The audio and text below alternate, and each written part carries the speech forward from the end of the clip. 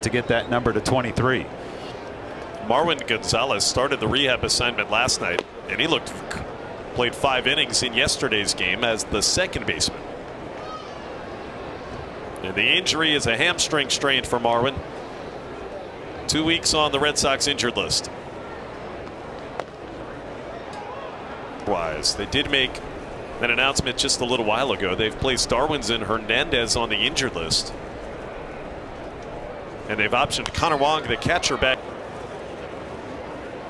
Both Darwinzon off and Wong off to get the newbies.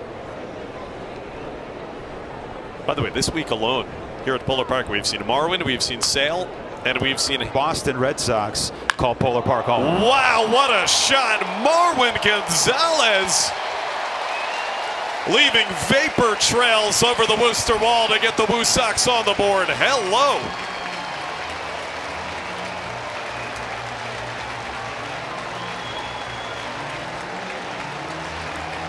That's a big league home run for a big league hitter.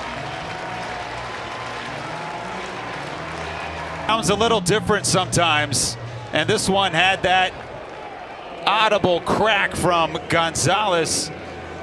An absolute no-doubter, you know. First baseman, I thought there was some depth in the rotation they could have got, but can they withstand a couple of injuries? I know you got this guy Sale and Houck ready to go, but I thought first baseman was a need. They're hoping to get. I feel like we're in Colorado. Marwin going 457. That was off the bat 108 miles an hour. And ahead of Francis 2-0 here. Back of his mind. You know, a lot of people look at Marwin Gonzalez, they see the numbers in the big leagues and say, yeah, he is so valuable for Alex Cora and what he can do. What do you make of Duran in the first couple of weeks you've seen him in the big leagues? Well, I think any young hitter, you got to kind of see more, right? But there is some concern, right? You got 15 strikeouts now and 38 at bats, 3 last night. So the speed is there. I mean, was that anything more fun than watching him the other night? Running around the bases? But as you guys know down here, it's who's he hitting it off of? I think that's always the big question. Gonzalez in the center, chasing back Warmoth with a play. Just enough room. Well, he hasn't played on the infield much. And now Marwin just in time for today's game. Couldn't have had that much notice that he was going to need it. Oh, got to have that seamstress on call. Marwin played 5 innings yesterday. Bump that up perhaps this afternoon. Tries to come back from the hamstring injury. I would think 7 innings probably would be the logical progression for Marwin. Game 1 to game 2. Pretty much all year, like Tate Matheny, Michael Gaddy's making some big contributions.